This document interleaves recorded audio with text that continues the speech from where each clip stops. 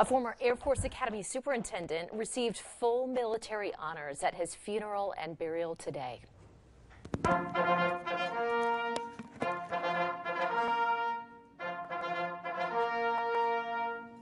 Lieutenant General Winfield W. Scott Jr. began his career as a fighter pilot and later served as Academy Superintendent from 1983 to 1987. General Scott remained in southern Colorado after his retirement and was still active in the Air Force community. Today at the Academy, one of his former cadets, the current superintendent, Lieutenant General Richard Clark, talked about how much General Scott supported cadets like himself during his time there. I know I have several teammates here. We used to be in awe of how he supported our team and how he showed up at practice almost seemingly every day. But he just seemed like he was everywhere all the time as the Sup, supporting us, supporting our efforts, doing the things that a Sup should do.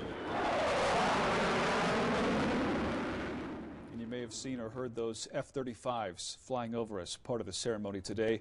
General Scott was 94 years old.